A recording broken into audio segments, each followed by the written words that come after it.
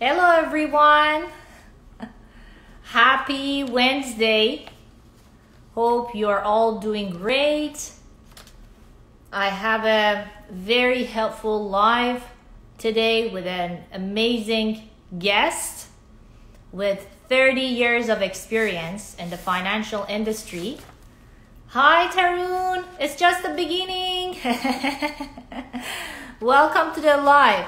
So I was talking about my guest speaker today. Her name is Tessa-Marie, and she has about 30 years of experience in the financial industry. And I'm gonna actually talk about some important topics for actually securing your financial security in future. Hi, Donato. Welcome to the live. Yeah, I was talking about my guest speaker today, and that we're gonna have great topics about financial industry and how we can manage our financial conditions in the best way. Hi, Tessa. Welcome. Okay. Tessa, let me bring you on.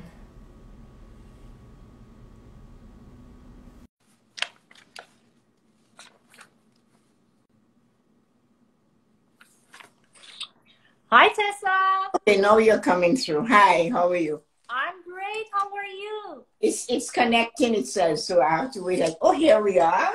How are you? I'm amazing. How about you, Tessa? I am absolutely wonderful. I'm happy to see that we have matched our clothes. Oh, we did? That's great, That is Tessa. so cool. That is so nice. Yeah, thank you very much for coming to my live. Thank you very much for accepting my invitation. Anytime. Everybody who is in our live today, let me introduce my guest speaker today. We have a great lady with many years of experience in the financial industry. And I can't wait to hear from you, Tessa. Lots of experience, lots of knowledge. So, if you don't mind, I want to introduce you to my audience today. You want me to? You go right ahead. I will. If you don't mind, I go over the introduction for you. That's good. Thank you. Tessa-Marie is a successful and savvy businesswoman with 30 years of experience in the financial industry.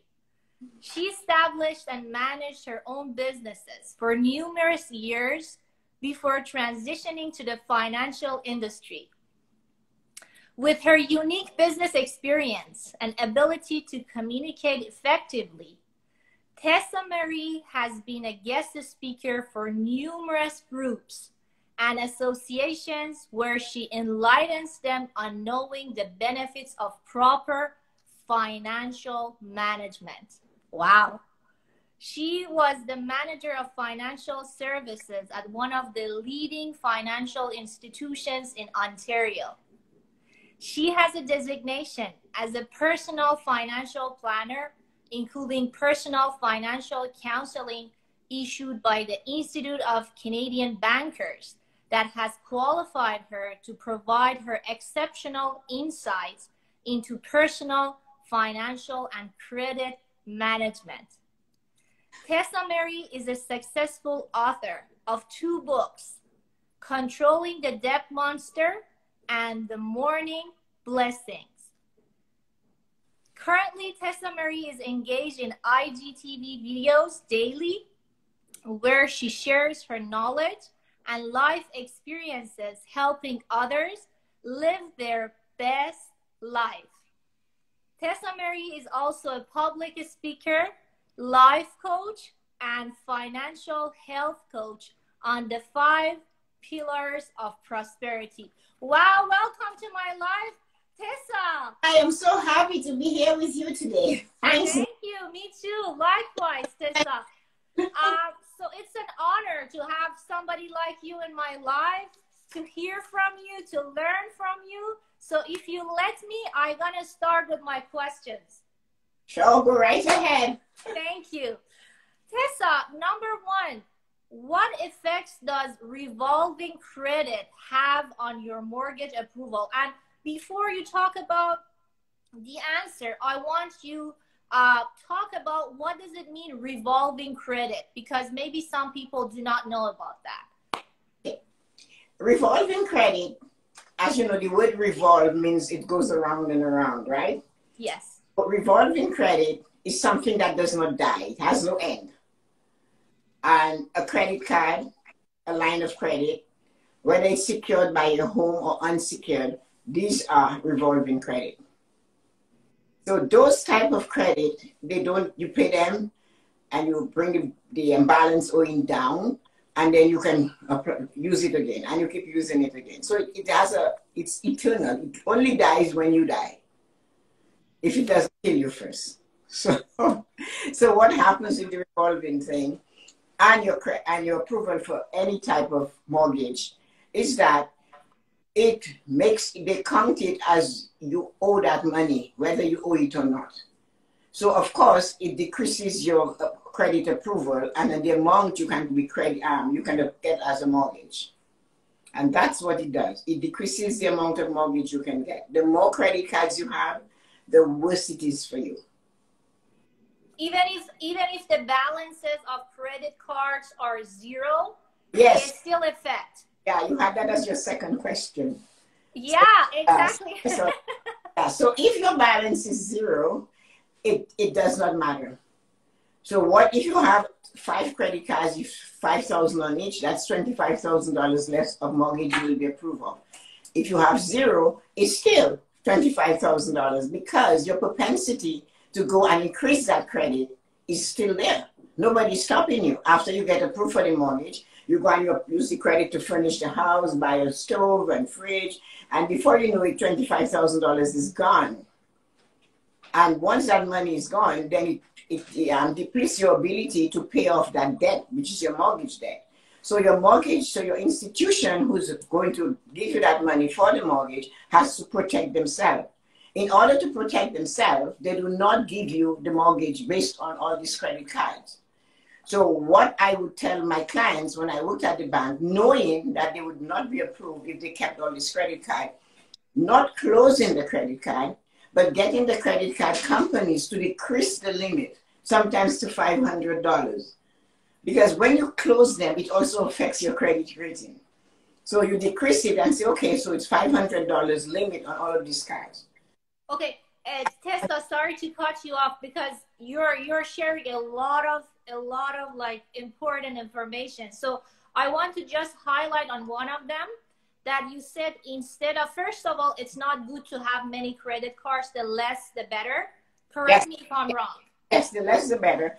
I myself, I only have 2 credit cards. And the only reason I have 2 is because I have one with a $600 limit that I shop on Amazon and do online shopping with. The other credit card does have a larger limit, but I don't use it every day. So I keep it there. But my common card in my wallet all the time is that $600 limit. It's really not to your advantage to have so many credit cards. They don't help you. They keep you, like you're going to be paying these things, or you use them, you pick this one up. You've seen people doing that. They don't even know which card to use sometimes because there's so many. So thank you very much. And another point that you just mentioned, for some people who already have some credit cards, they didn't know. And now after watching these live, they want to actually do something about it. The best solution that you are suggesting is that instead of closing them, asking the bank to bring down the limit. Am I right? That's perfectly right. And the reason why I said don't close it, because it's a double-edged sword. If the bank closes it on you, it's still bad. If you close it, it says you think you cannot afford to make the payments. Oh. So that so somebody else might say, oh, well, you close that card. Why? So if you go in for a mortgage and the mortgage officer says to you, you know, Nikki, you closed 3 credit cards. Why did you do that? And you might say, well, I just didn't want the exposure to that. And they could say, why? Is it because you couldn't pay it? So it's I see. a small negative message out to them. And of course, you don't want that. So Yeah, 100%. the best is to limit the credit amount. Okay, and thank you, Tessa. And another question is that when you bring the limit down, how long it takes for it to be reflected in the Equifax credit report, something like that? It will take maybe sometimes 60 days. 60 days. Yeah. So you have a question later on that we can approach on it because Okay. we covered that question. Sure. Okay. All right. Thank you, Tessa. Number 2, I have lots of questions for you, Tessa. I hope you be patient with me. I am all there. The point of it is serving, helping somebody understand it so they're not shocked or they don't make some choices that they shouldn't make. Thank you. Thank you. So I think we talked about the second question. If somebody has lots of credits, even with 0 balances, how does that affect? So you said that it still affects on the credit report and of course the mortgage approval process, right? If a person has less than 20% down, we know that they will go under CMHC or Genworth. So could you please elaborate on that for people who might have lower than 20% down payment? Yes. Thank you. Long ago, the government of Canada created Canada Mortgage and Housing Corporation. And after that, they had another one. I forgot the name. It started with an E. And of course, then Genworth came in. But CMHC is still there. The purpose of that was the government wanted more people to be able to buy homes. And in order to do that, the government had to give them a kind of a surety to the bank that if you give this person who has 5% down on the value of their home and they can make the payments, we will insure that mortgage for you on their behalf. That if they forfeit on the mortgage, then we will absorb that and we will take the fall for it. So that was the creation of CMHNC. So what happens with the corporation is that when you apply, you still have to qualify. And then the amount that there's the amount that you still bring up the mortgage again, the CMHC amount, that gets involved in the mortgage. It gets absorbed by the mortgage. So that is what happens. But one of the stipulations the bank has, and a lot of people are not aware of that, if you don't have full 20% down to make that mortgage payment, that mortgage deposit you're on there, the bank is going to insist that they collect the property taxes of you. Because one of the first witnesses of most home buyers who don't have a lot of cash flow towards the expenses that they have created or to honor the expense that they said they would make arrangement to pay, to honor the arrangements they have made with the bank or the institution, what happens is that the first thing they don't pay is the tax, the property tax bill. They just don't pay the property tax bill because they figure the government does not come knocking. But your property tax bill, the bank is responsible for that. So what the bank does in the first 12 months, now this is something people must understand, they collect 18 months of taxes. So although you pay your tax annually 6 times a year, they will say, let's say your tax bill is $4,000, your property tax. They will add $2 more thousand to it, so that makes it $6,000. So they divide that by 18 months, and they will take that payment from you and until it comes to that they have 6 extra months of payments sitting in an account on your name at the bank, not an account for you, but a tax account, a property tax account. The bank pays the property taxes to the municipalities in June and January. So there has to always be 6 months sitting there. So when they get that tax bill, you will get a tax bill and they will get a tax bill. Everything is coordinated really smoothly. So your tax bill, you will pay, and they say do not pay because they don't expect you to pay. The bank is owing them the money. So the bank will pay them. So that's why in 18 months, your tax amount payable to the bank is going to be 1.5 times more than you would normally do. Excuse me. So what happens now You take that after the first 18 months, 12 months, they lower the amount and bring it down like 4,000 divided by 12. But because they already have 6 months sitting there, so they can do that. And that's why they do that. I see. Thank you very much, Tessa. Now, getting back to credit card topic again. What happens if somebody has a bad credit or have a bankruptcy in his credit history? Okay, your credit history is like your driver's license. People don't realize that. You have to treat your credit history just like you treat your driver's license. If you break the rule, you're going to be punished. So if you have a bankruptcy or you have lots of late payments, and I'm going to address late payments first before I go into bankruptcy. So if you are in the habit of having late payments, it is reflected on your credit history. It reflects on your credit score.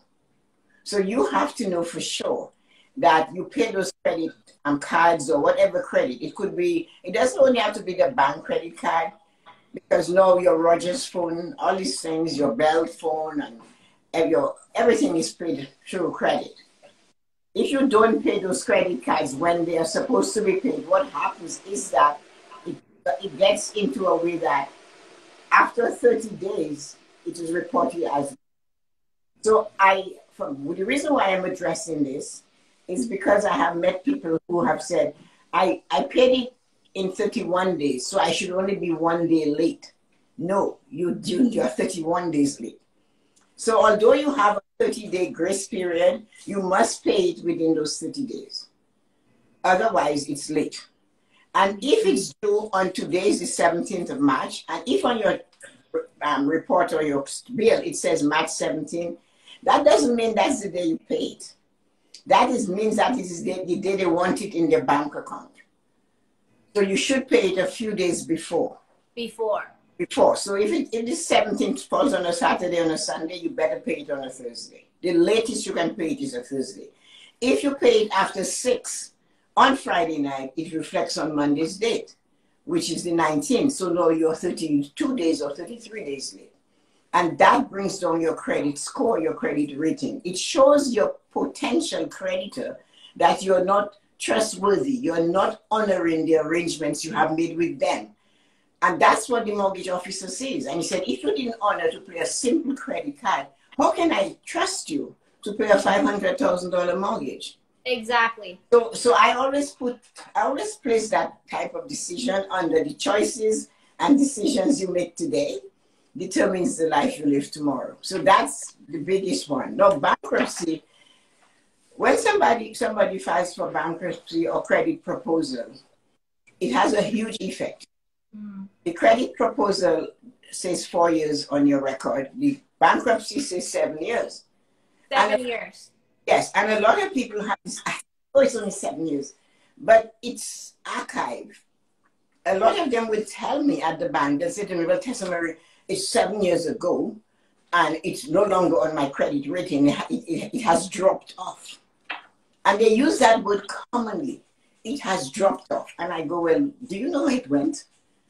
Oh, where it was dropped off to. Where it drops off is in a file called archives. When something is in archives, it can still be found. That doesn't mean it has disappeared into the ethers. So if it says it's dropped off, when I press that button, it can come up that you had all this credit and you had a bankruptcy at that day for this company and all the companies and all of that. So it never really leaves you. It's a stain on your reputation. It stays there, and that even if you think you cannot see it, and yes, you can get credit after that if you behave yourself and build your credit and pay the bills as they requested. But the bankruptcy will prevent you from getting a mortgage unless you have re-established yourself. And re-establishing yourself is not getting a prepaid credit card. A prepaid credit card does not give you credit history. It's not re-establishing your credit at all. So people have that. That's a very a part of credit and loans and mortgages people must understand.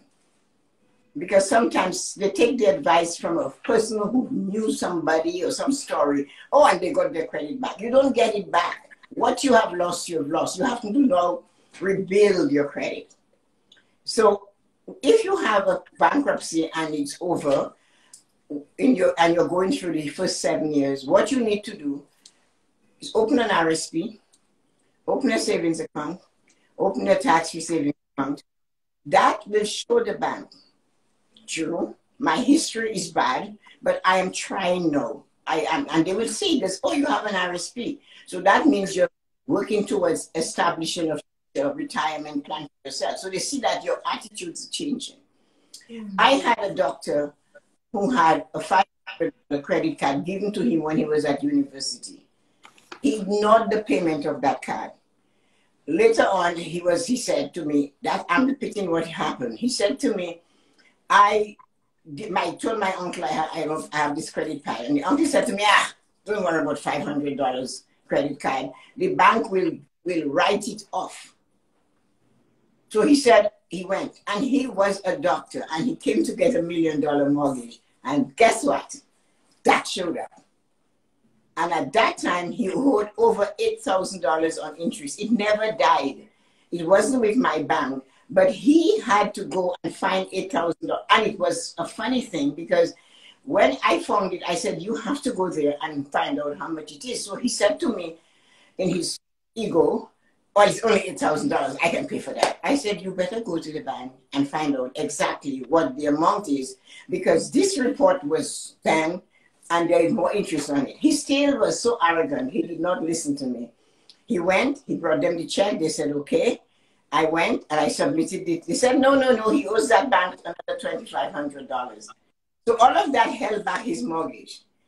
The vendor went to the lawyer and asked for $5,000 amount because they had to delay the closing of the property. Wow.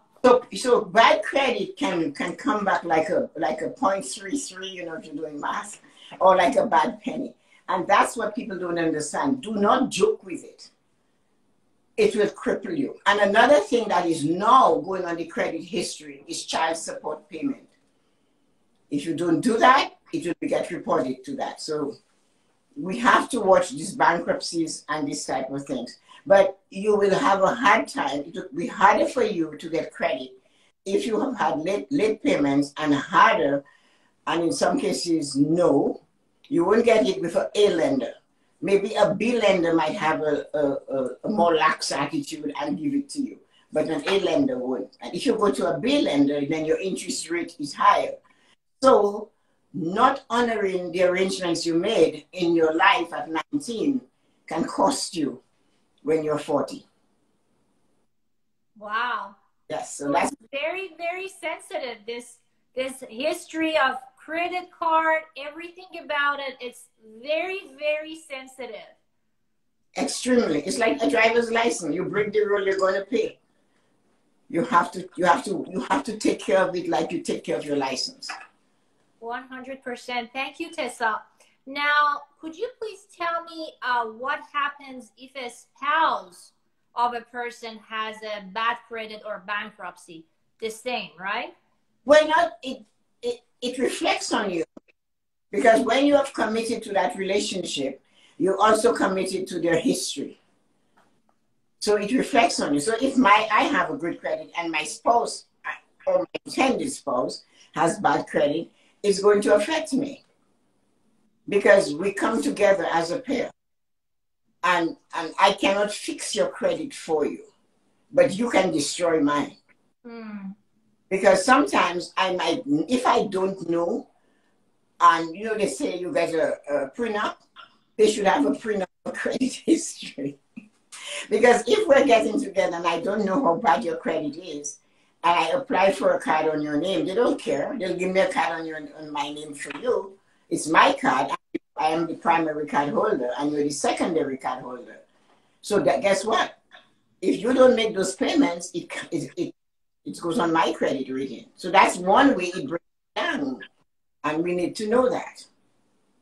So yes, a spouse or girlfriend or boyfriend that you tie your financial life with will have an effect on you. If you have a joint account with them and they wrote a check on that joint account and they did not put the money in there, they don't care. As long as their name is on that account.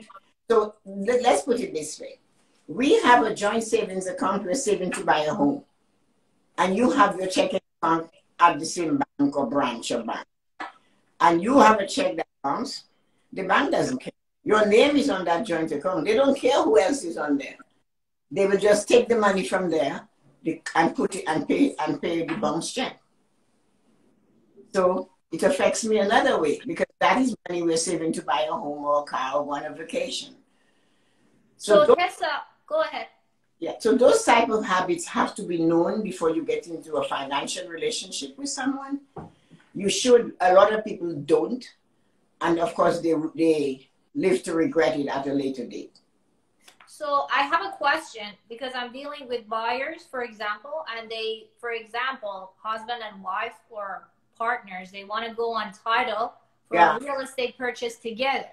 So you're saying that if one of them has a bad credit history, then it's better for them that the other one only goes on title so that he or she can easier be approved for the mortgage and these kind of things. Am I right? Well, the thing about that is I cannot tell you you're right because that honestly should not be the way to run it honestly. You know what I mean? Mm-hmm. So I would tell you that's the best way to do it. I'm going to tell you people do that. What it is that putting the person on the title, they still own the house, right? Yeah. Title.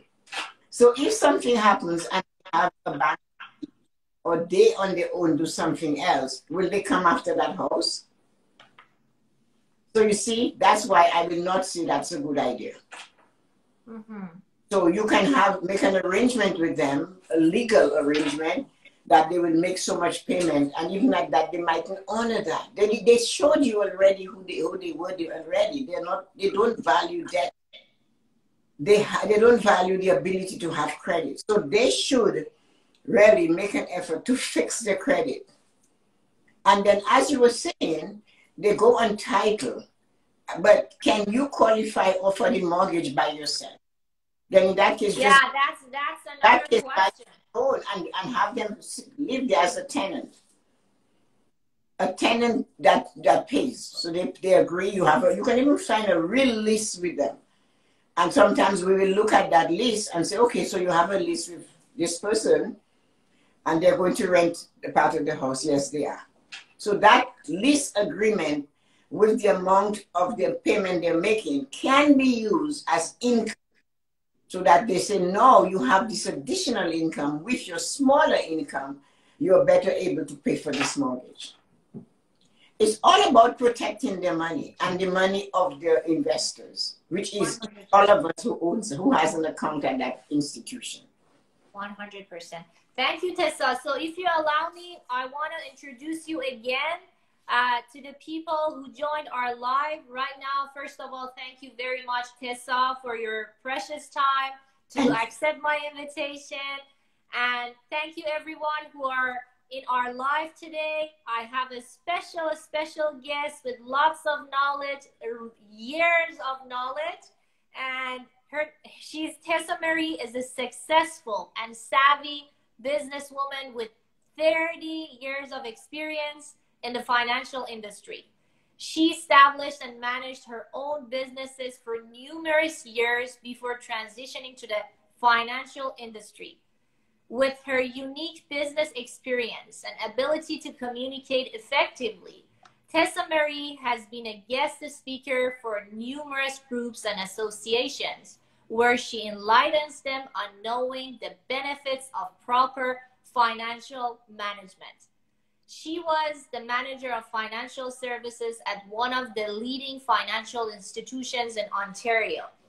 She has a designation as a personal financial planner, including personal financial counseling issued by the Institute of Canadian Bankers that has qualified her to provide her exceptional insight into personal, financial, and credit management.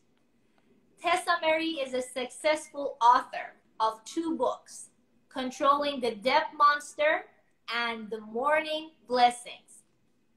Currently, Tessa-Marie is engaged in IGTV videos daily where she shares her knowledge and life experiences helping others live their best life.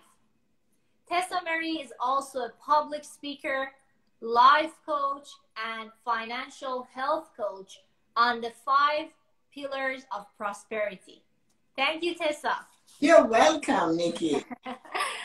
All right, so let's go to the next question. What is the effect of the term of the mortgage on monthly mortgage payments, Tessa? For example, we have a term which is 5 years rather than a term which is only 3 years. How does it affect the monthly mortgage payment for people? Okay. I want to make sure you get it. So I have an example. So you might see my head looking down. And that's why. So just take it for a bit. I want to make sure that they understand it because this is very important. So what is the effect of a 3-year term on a mortgage and a 5-year term on a mortgage payment? That is your answer. That's your question. Yes. What is the effect of the term of the mortgage on monthly mortgage payment? So if we have a 3-year term rather than a 5-year term, how does it affect it? So for example, if you take $100,000 3-year mortgage rate at 1.75, for example, your payment would be about $410 over 25-year amortization. So it's there, it's 3 years, 410. The same mortgage would, at the interest rate for a 5 or 6-year term is 2.1, and that would cost you $425 on a 5-year term over 25 years. So you see, the 3-year term is a little bit high, and when you go to 5 or 6, it's only about $15 more. Yet the 3-year rate is lower, 1.75. Mm-hmm. So it affects the amortization, and it affects the amount of payment that you make. Because the 3-year term will have a higher payment than the 5-year term because you have 5 years to spread it through. And the 3-year is a shorter term. The amortization is the same amortization period. Another thing it affects is that every 3 years you need to renew in opposite to every 5 years. And that's really the big difference. Not too much more than that. All right. Thank you, Tessa. We had a great topic about RRSP in our previous live together, and I found that it's very, very useful for a lot of people. So I appreciate if you talk a little bit about RRSP and what are the benefits of it for first-time home buyers. Okay, I will talk about RSP as a house with three rooms in it. So RSP, the name Registered Retirement Savings Plan, is a house. Inside of the house, you have 3 benefits of having an RSP. So the first benefit is, let's say your annual gross income is $40,000, and you've now decided you'll do a $5,000 RSP. So your boss, your company where you work, your manager takes your taxes, your income tax for the income tax department, based on an income of $40,000, and they do that for the entire year. But at the end of the year, when you go to get your taxes done, you have a $5,000 registered retirement savings plan that you created.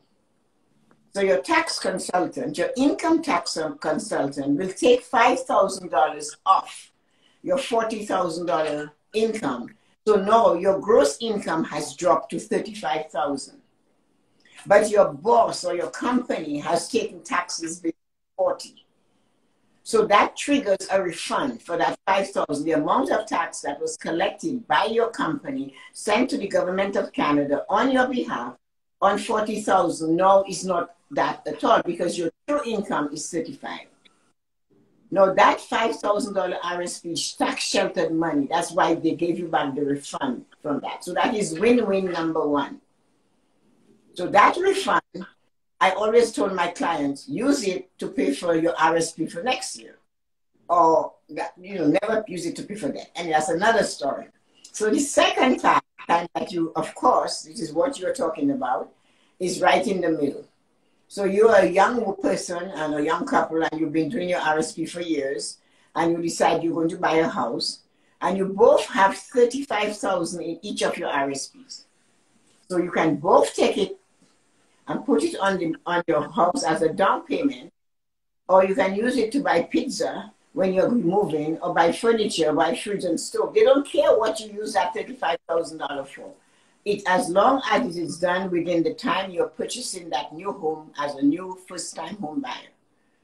So you have that $35,000 and let's say you have another $70,000 between you. So now your down payment can easily be $140,000. So you're giving yourselves a $70,000 mortgage free of interest. So you have given yourself a mortgage and you're not paying interest on it. So that's what it does. And then after the second year you're in the house, you would have to pay $2,350 back to the RSP, not to the government. People think you're giving the money to the government. No, you're putting the money back into your RSP. So so you would contribute to your RSP as you already did. But after the third year in that house, 2 years later, the third year, you will have to make contributions that are equal to that amount. So for example, if you took it and you divide it by 26 periods, it's not a lot of money. You put every month back in there. And that way, you're putting it, so when you get to be 65 or 71, there is money for you to have an extra pension. You have reestablished what it's meant for your retirement.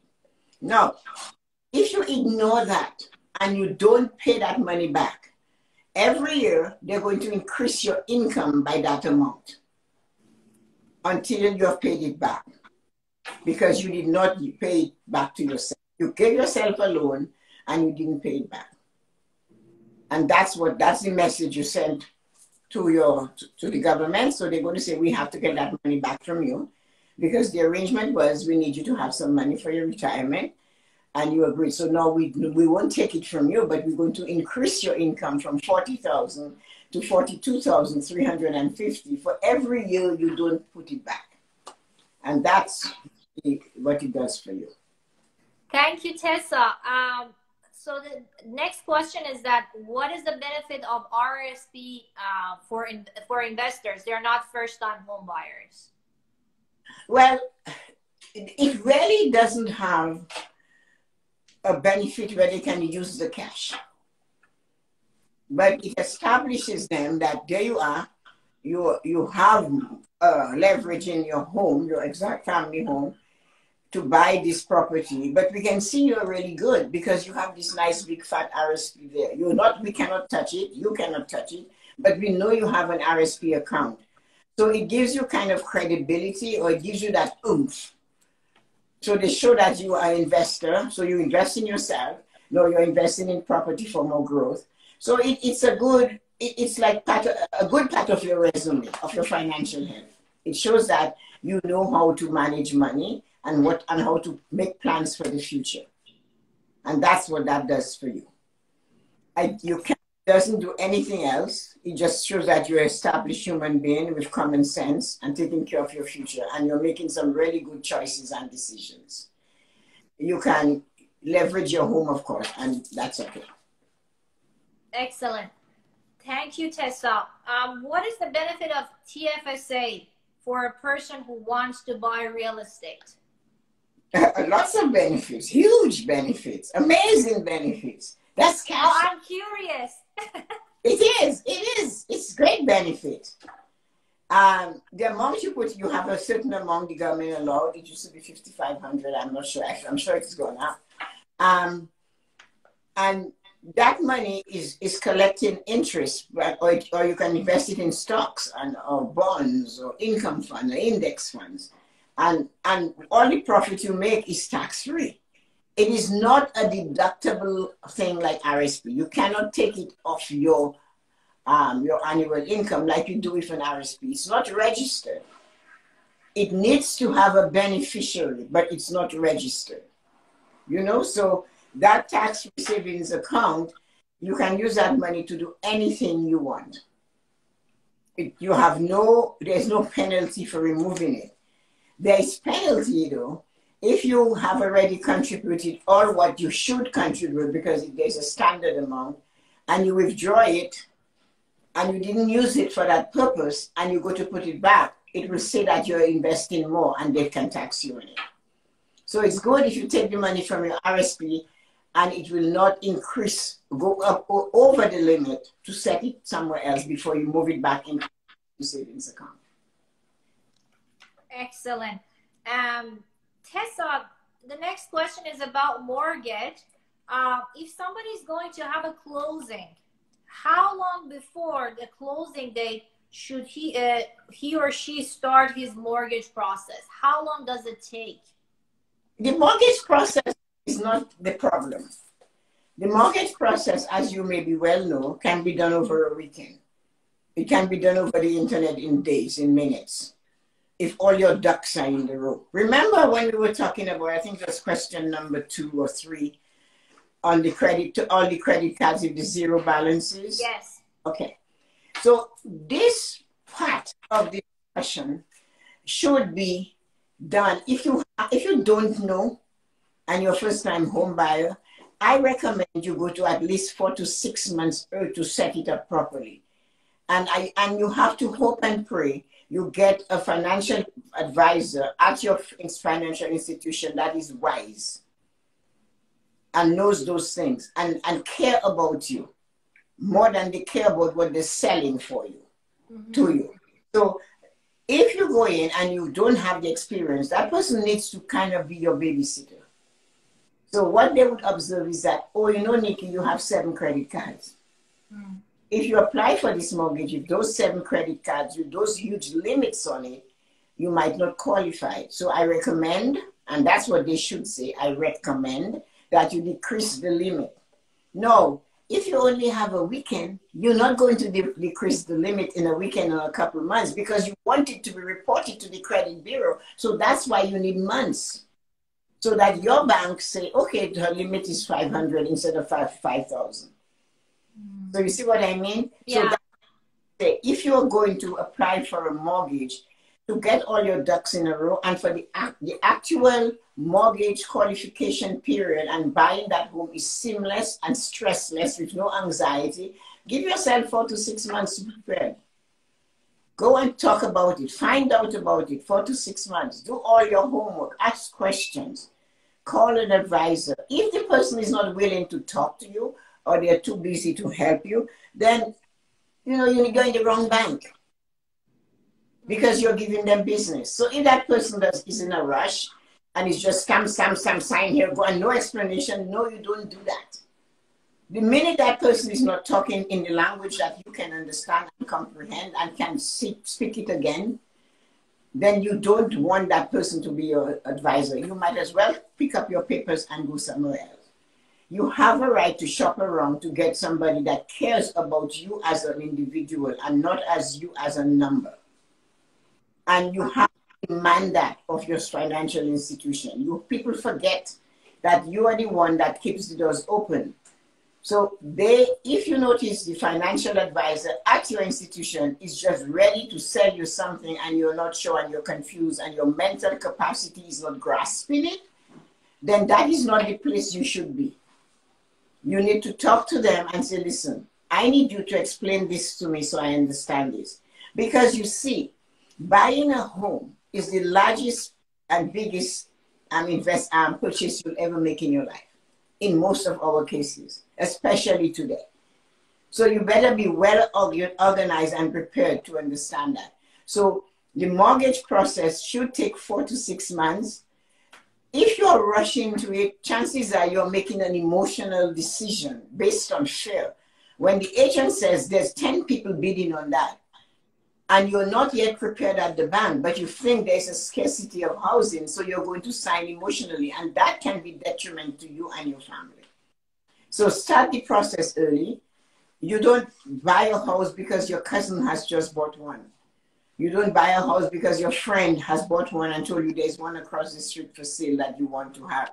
You have to buy it when you're prepared and you're mentally ready, emotionally. It is a big emotional decision. Having said, don't make an emotional decision. It is still an emotional decision to buy your first home because it's a big investment and the biggest in your life for most of us.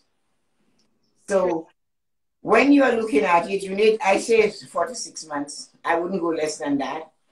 And do your homework, ask questions, a lot of questions, and don't just sign. Let them explain why they want you to sign there. Mm-hmm. Great points. Thank you, Tessa. We're almost getting to the last questions. In the meantime, I would ask the people if anybody in the live have any questions for Tessa. Please write them down here. And also, I have a question from Donato. It's related to one of the topics in the beginning that you were talking about, your 2 credit cards, that one of them has only $600 limit. So he's asking why the limit is only 600. So is there any reason for that? You want to talk about it, Tessa? Of course, certainly. The purpose for having a low limit credit card when you're shopping on the internet or you're shopping in stores, especially stores that are not your normal shopping places for small things. These are the cards, this constant shopping on the internet or shopping anywhere. These are the amount, if it is compromised, it's only $600. So it's not a big deal. Although if it is compromised, your financial institution will reimburse you the money, but you have to wait sometimes months or 6 to 10 weeks while they investigate. So therefore, it inhibits you from using the card. No, you can't. You have to get a new card. So the best thing to do is to have a small card for everyday purposes.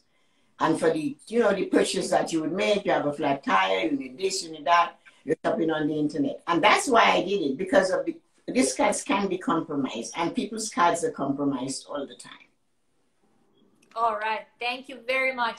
Tessa, for the last questions, what are your advice for current property owners? Current property owners, my advice for them is that keep your property in good shape. The cost of borrowing these days is very low. So this is the chance, if you can afford to make the payments, to get a secured line of credit. You can use it for investment to buy. Know that the price of condos are cheaper, but it's not going to stay that way. So for example, that person can buy a new build using the equity from their present home and put as the down payment. It takes 4 years for a condo to be built. So that gives them time to increase, it increases in value, although they say no, the condo market is depressed. But as you know, Nikki, that will not last long in Canada. The reason why is that we have an active immigration line. If in Canada, because we let people in, we need people to come from the bottom with a smaller income and push it up. So when there is demand on the market, on the housing market, of course, the price goes up. So the price of condos in Canada, especially in Ontario, does not drop. People have this thing of thinking there's going to be a bubble and it's bursting. If I had waited for the bubble to burst, I would still be waiting. And I've been in the housing market and buying and selling properties since I was 23 with my brothers. So I know in the 80s, everybody said, oh, it's going to go and people lose their house. Of course. There are always some people going to fall in the crack and lose their home because perhaps they were overextended. And when the rates went up to 18%. But then the immigration doors opened again. And once that opened, it spurs the economy because new people have new demands, new things are happening. And Canada has a scoring way of entering people into the country. So people either have skills or they're coming in with some money. And therefore, they're able to keep the economy going. And when your economy is going, everybody gets better. In the 80s, which is funny, when that happened, a lot of small companies, even Bad Boy, went under.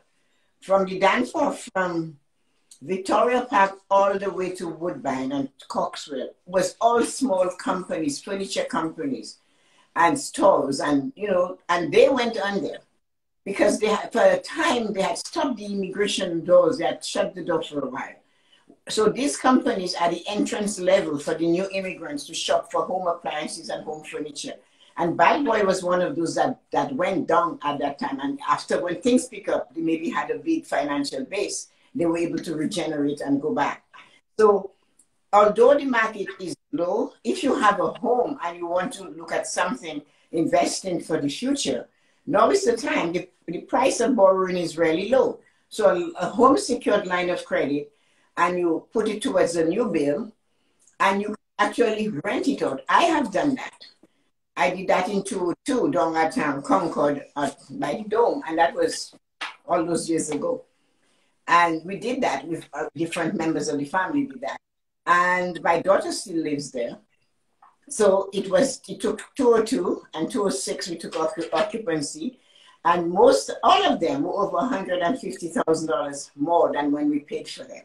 So right away, we had a string of income that we could use because now the values had gone up. We could actually mortgage it for more and use that extra money and buy another property.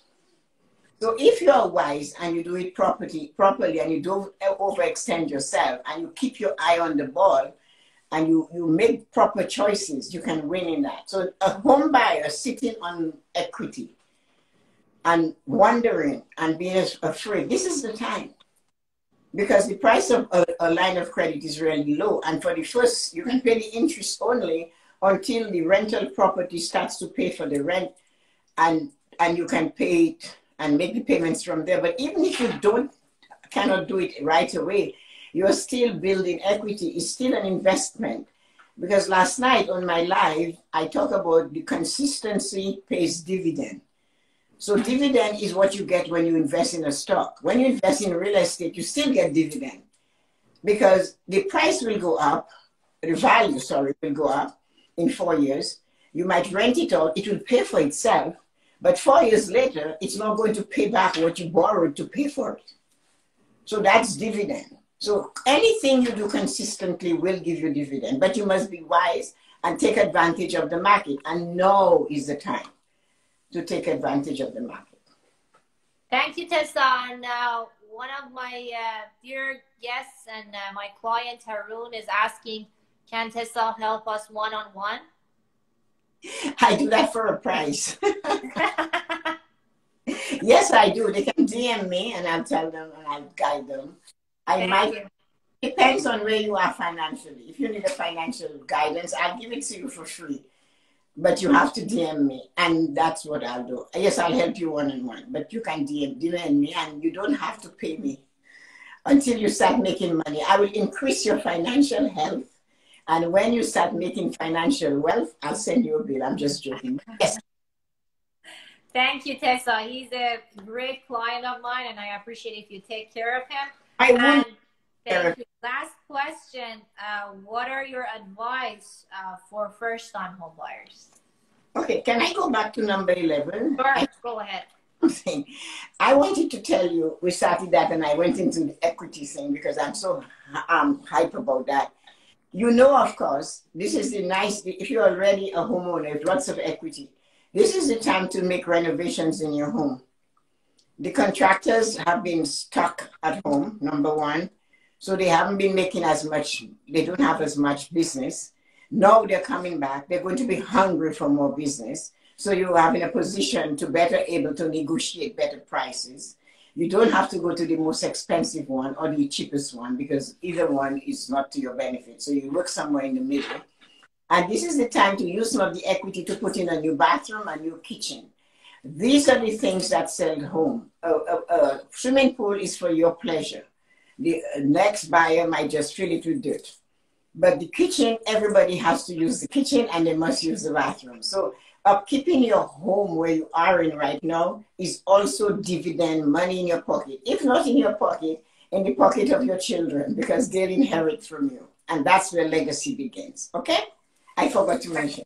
Sorry. Thank you. Thank you very much. Now, do you want to talk about first-time home buyers? First-time home buyers, we gave them a lot of information, but I will go over it again. First-time home buyers is if you know you want to be a first-time home buyer or you're planning that, and I said give yourself 6 months, clean up your credit. Clean it up. Pay your bills on time, even your cell phone bills on time. If you have child support payments, make them on time. If you have tickets for the government or traffic tickets, pay them on time. You don't know where the hands of the things are going, because everything is interconnected as much as you think they're not. And none of the banks, they're competitive, but they always support each other, right? So although they're competitors, fine for you and your business, but if you're going against them, they will stand up for each other. Tessa, one question. Sorry to cut you off. So when you say pay off your credit card, does it include minimum payment as well, or they should pay it completely? Minimum payment is the absolute. Credit cards, Nikki, needs a whole new show. Minimum payment is keeping yourself in debt for as long as you live. Oh. The worst thing you can do for credit card is to pay minimum payment. The banks love you. The credit institutions all love you because you are like a cash cow. They can count on you giving them money for the rest of your life. Because you owe $2,500 and you're paying a minimum payment of $15. It will take you 18 years to pay. You heard 18 years to pay it off. It's right there in small print on your credit card statement. So if you look, you'll find it. Minimum payment is not a good thing to do. Then you are overextending yourself. And if you do that now, you cannot pay a minimum payment on a mortgage. There is no such thing. Yes. And there is penalties if you don't pay it. Yes. And it ruins your credit. So you need to clean up your credit, build your savings, your RSP, build your tax-free savings account, have it done automatically. Don't trust yourself to pay yourself. The government doesn't trust you to pay them the income tax that you owe on your income. That's why they go to your company. And if they don't pay it, they can go to jail. So nobody trusts you to pay them. Why are you going to trust yourself to pay you? Your bank will do it for you with an automatic payment thing every month or every week, every day, whatever you want them to do. So set up yourself for success by setting up good financial habits. I can help them with financial health. My core or my passion is to increase people's financial health so that they can buy a house, because that is the best thing you can do for yourself, is buy yourself a condo. Start there. That is your springboard towards bigger wealth. It's that condo. And if people are afraid and people are telling them, don't pay, you have to pay maintenance fee, I say that is utter rubbish. And it's actual rubbish. Everywhere you go, you have maintenance, right? Exactly.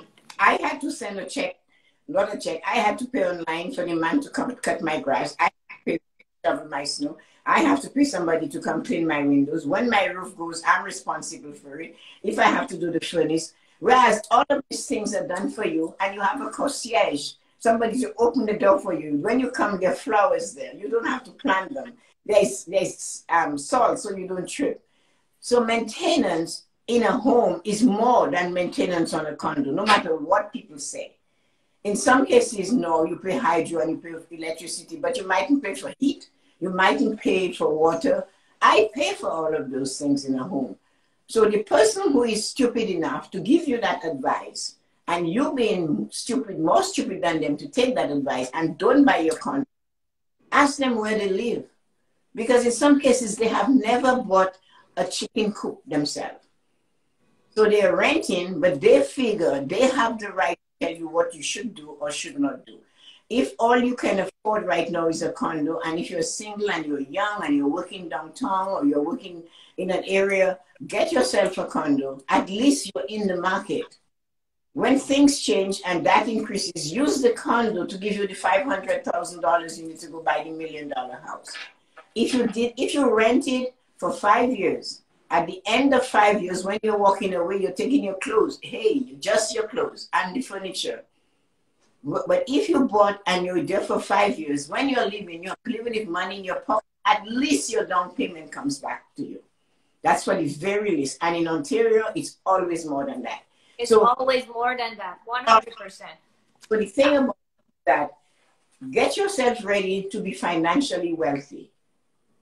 If you're a first-time home buyer, you have rules to keep. You have arrangements you make. You have to honor them. So get into the habit by honoring the small thing, paying your credit cards on time. On time means 3 days before the due date. If you have a parking ticket, pay it. If you have something on a speeding ticket, pay it. If you owe somebody money and it's registered like child support, make sure the payments are going in, because that will affect it. Everything is connected these days by the computer. And people think they can take advantage of the government. That didn't happen. So if you're an entrepreneur and you have your own business and you plan to buy your own home for the first time, pay the government some taxes. Sooner or later, they're going to find out you cannot survive. And they know nobody can survive on $5,000 a year of net income and home or own. And have a home and have children and a wife to support. They know that. So the day they set their eye on you, they will charge you back taxes for the last 7 years. And they have ways and methods of finding it out, because whoever paid you an income has to report that they paid so-and-so an income. So for first-time home buyers, they really need a lesson. There's stuff they must do. But don't be afraid of buying a condo. Buy them now, because in 10 years, you won't be able to afford them. Trust me, I know. Excellent. Thank you, Tessa. Thank you very much. And Jennifer, my great client, she's commenting here. She's saying, great point. Thank you very much, Jennifer, for coming to the live. She's saying it was a big jump, but I'm glad I bought my first condo. Congratulations again to you, Jennifer. All the misconceptions you mentioned are all things I heard or believe. Doing this research and speaking to professionals is so key. It is. 100%. It is. If you do your research and ask questions, keep asking. And if the person doesn't have the patience to help you, then you're in the wrong place. Go somewhere else. It's not a communist country. You can go anywhere. 100%. And Tessa, to be honest with you, like in the banks, nobody told me that minimum payment is not good for me. No. They don't say that. Of course not, because they're making... Nikki, you understand how it works, right? Yes. If you purchase $2,000 worth of whatever, and all you're paying is $15, they don't care. Your interest rate is 29% or 9%. So you every time is compound interest. So you're paying interest on last month interest and last month interest, and you keep paying interest on interest. They're making money hands over fist, and that is exactly what it is. Your hand over fist, hand over fist. Exactly. It's compound interest, and therefore they love it. All you have to do is pay the $15, but it's good for the bank, not good for you. And these are the things people have to ask. Who is it good for? If the bank is benefiting, fine. I am not against the bank making money. I don't do that. I never will say the bank or say bad things about the bank and all of that. I don't believe in that, because it's a business. And a business is where people make money. They have investors who invested their money. And if you were one of them, you would want them to make money. So one of the things I stress, even in my morning lessons, and I stress this when I do my IG Live, mind your own business. Your business is your life. Your life is your business. Run your life like a big corporation runs its business. They know where everything is all the time. Not only your money, but everything to do with you. Where is your passport? Don't lose your passport. Going to cost you money. Where is this? Where is that? So a big corporation is there to make money. And they have rules, and you don't like them, you can always go somewhere else. But don't look at them as a bad place. And if the person is smiling and you can see all their 122 teeth in their mouth, that doesn't mean they're your friend. They are there to earn a living. They're going to do what is best for the bank and for themselves unless you tell them what you want. And therefore, that is where it's important for you to educate yourself. Go to the place prepared. Go well prepared. Be like a Girl Guide. Be prepared. Go with a notebook. Ask questions. Even if you look confused, get on the internet. Google stuff. Google is not always right, but it will give you an idea. Then from that, go with a question to your banker. And if they don't have the time and they're looking at your watch, you get up. If they don't have the time to look after you, say, it's okay, I'll go somewhere else. And you just leave. And because you have to show you know. Don't sit there and just shake your head and say, oh yeah, it's okay. And then tell me, but my banker really likes me. I say, no, he just likes what you can do for his pocket. And that's what matters. Sorry, Nikki. 100%. Thank you very much, Tessa. Thank you very much for your time, for these like amazing information that you shared with us, with my audience. Again, I appreciate everyone who made the time to come to this live today, and I'm sure that they're gonna watch it again because we talked about a lot of things. Yes. And again, thank you very much, Tessa. It was a pleasure having me come to your show. I really enjoyed it. So thank you for having me. Because one of my motto is to educate, enlighten, and encourage everybody I meet to better financial health. So if we touch one person today, it was worth it.